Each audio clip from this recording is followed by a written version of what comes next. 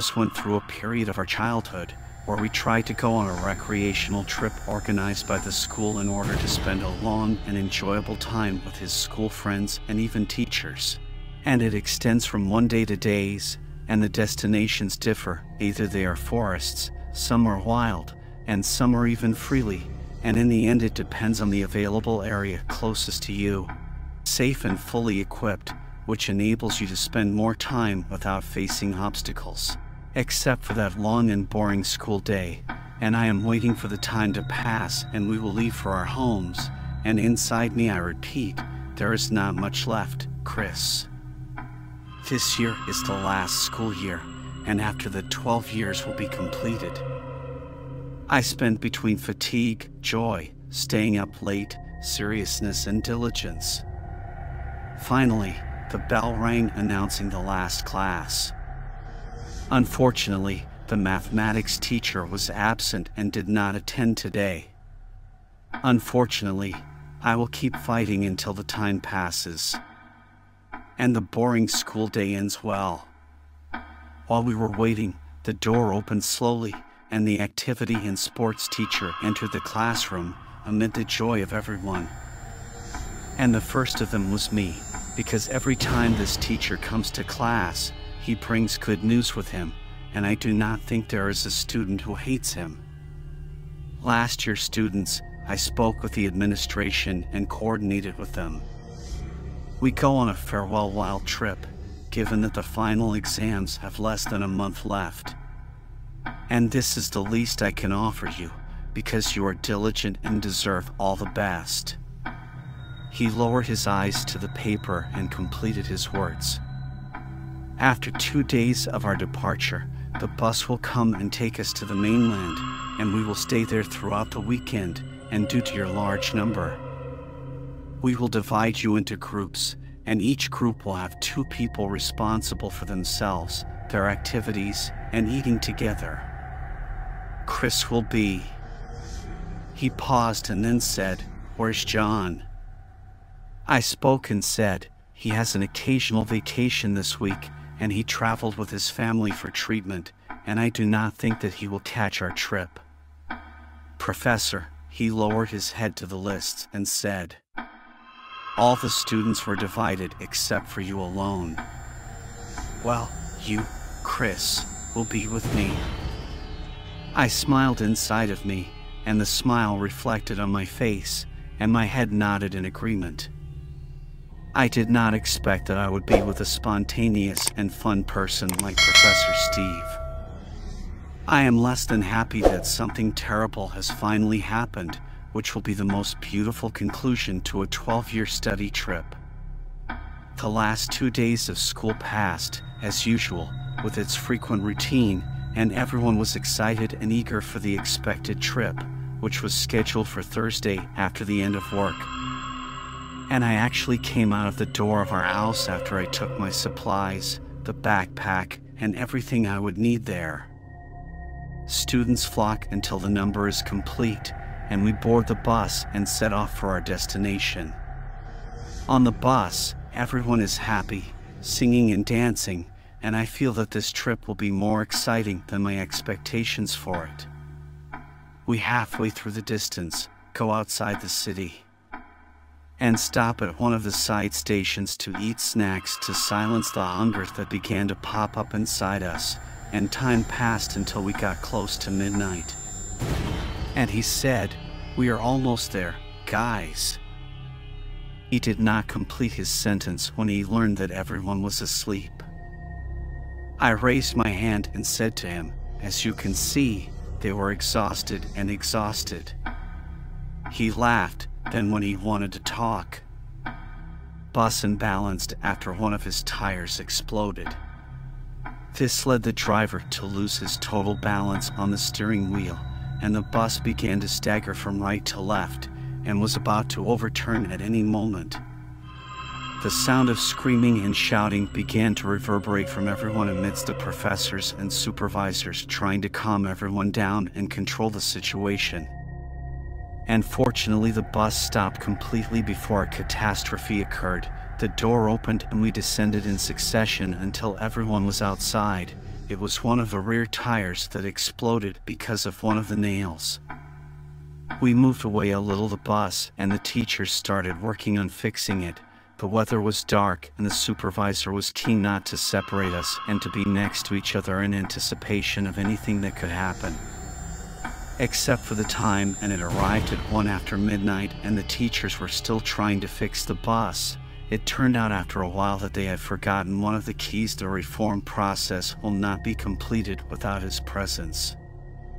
The road was completely empty of cars, and there was no one to help us. Mr. J picked up his phone and called the road security, and from what I understood, they would be late for us because the place we are in is far away. And it appears to us from Professor Steve's anger, which for the first time we will see him angry to this degree, and we understood that this matter will last until dawn.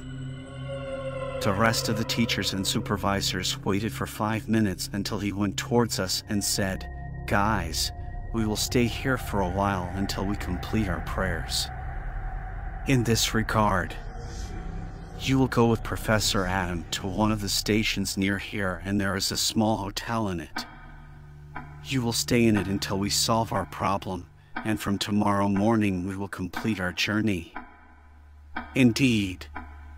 Mr. Adam picked up his phone and determined the location, and we started walking on our legs, following him to the station, which is about 1.5 kilometers away. Every 2 minutes I look back and see how far we are from the bus from us, given that the lights were the ones that made me feel safe in this dark night. And I took possession of my heart. I was not reassured about this area and its suspicious calmness, and what terrified me the most is the calmness of the students for all the students, and it may be because they are still sleepy and no one is able to create a reaction. Seconds, and the features of the station in front of us began to become clear, which looked gloomy with distant and dim lights, and then it became clear to us completely an old and dilapidated gas station. Next to it is a supermarket.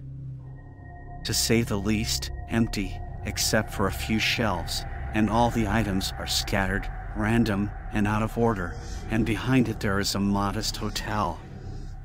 Or in a more correct sense, a ruin consisting of 2 floors. A quick look at the place, and calmness is still the master of the situation, and there is no one but us. And at the entrance of the hotel, Mr. Adams spoke and said, "Stay here, children. I will go to book rooms, then I will come to you from a distance, and then head inside." Step by step enabled me to explore the place carefully until I was behind the building. I raised my eyes up and caught a glimpse of a small child standing behind the last window on the 2nd floor and looking at me without any movement. Residents want to spend a rest in it before completing their trip, but the reason that expelled this idea from my head is that there are no cars around the hotel. I could not stop looking, and I kept looking until suddenly he put his hand on the window and then smiled, and at that moment I heard the voice of Mr. Adam calling my name. I withdrew from my place and went back to the entrance of the hotel quickly, and the first thing he saw me was he said, "Where were you? Didn't I warn you not to move?" It is fortunate that I found many vacant rooms and the hotel does not have any guests, and this means that we will take our rest. My eyes widened in shock, and I said between myself and myself, "There is no guest," and the child that I saw a while ago. The teacher interrupted my train of thoughts when he pulled me from my hand and said, "You must sleep right now. It seems that your mind is not there with you, and it is clear that you are exhausted." I preceded him a step until I heard him say behind me, "Our rooms are all on the ground floor, and Kim should not go up to the 2nd floor because you have nothing to do there." I received the key to my room, and then I entered it and threw myself on the bed, trying to gather my mind and fragment myself, being alone before my partner Professor Steve came and found me shocked. Exactly half an hour later, and after my eyes fell asleep with exhaustion and fatigue, I panicked from my place at the sounds of people running and laughing from the 2nd floor, and the voices were increasing. I did not calm down, and it was clear that they would never let me sleep. I will not be able to sleep with the amount of disturbing voices above my head exactly. And I think Mr. Adam is wrong, and there are inmates on the second floor, and they can come after we entered our rooms. I thought and thought until I decided to give them 5 minutes, and if these voices do not disappear, I have to find a solution. More than 10 minutes passed, and the disturbance and movement continued, and I could not bear more than this time. I left my room nervously and went to the reception. Unfortunately, there was no one there. I looked outside, and there was no creature. Whether from the station workers or even cars of guests who arrived after us. I pulled a breath, I went deep and climbed the stairs without retreating and arrived in front of the door. I did not lose the room or linger while looking for it, because it is the only room from which these sounds of running and laughing come out very clearly. The second, and before I lifted it, it opened, and behind it appeared the same little boy that I had seen from outside when I was exploring the hotel from the outside. For a few seconds we stared at each other until I spoke and said, "Would you like to call your father or someone older than you, baby?" And that child was still looking at me without making his eyelids tremble. I was not comfortable with his looks, and I felt something unnatural in the meantime. Until he finally spoke and said with all innocence, "But my father is not here. There is no one in this room but me." I raised my eyebrows in disapproval and said, "How not? There is no one, and the amount of noise and noises from inside the room shows that there are at least 3 people. Then he said a sentence that forced me to remain silent, immobilized. And the misfortune was that the voice that came out of it was the same innocent, childish voice that I heard the first time. It mentioned in a rough and sharp tone, "Go and continue your sleep before my brothers come up to you and hurt you." And before he completes his conversation, he quickly enters and closes the door. My body was paralyzed, and I was unable to move any part of my body except for my eyes, which expanded from the horror of the scene I saw seconds ago. "Chris, what are you doing here?" I remembered the sentence, and it made me wake up from my shock and fall to the ground reassuringly when I knew it was Mr. Steve. I turned to him quickly and ran towards him and hugged him tightly while I passed out. He began to calm me down and then said, "What happened, Chris? Reassure me." And I began to tell him everything that happened, but we went downstairs to the room, and I felt reassured as soon as I finished, and after I finished talking. He was surprised and said that all I know from the receptionist is that the hotel is empty today and there is no one in it except us. I did not believe his words until Professor Steve and I went to the receptionist, who in turn assured me that there was no one but us and suggested that we all go up to see the room on the second floor in order to calm down and be reassured. But I refused to go back there, and the professor went with the employee to make sure that there is no one in all the rooms. All what I did is that I went to my room with my mind preoccupied, and all my thoughts revolved around what happened a little while ago. I pushed the door with all my strength and entered. And I wish I had not entered to see the scene that I saw, which forced every hair in my body to stand in its place. "Professor Steve, what are you doing here? Oh God, what is happening here?" And he said, "Where have you been, Chris? Aren't you supposed to be asleep at this point?" I could not answer his question and tell him that I was with you a while ago, or I was with someone who looked like you.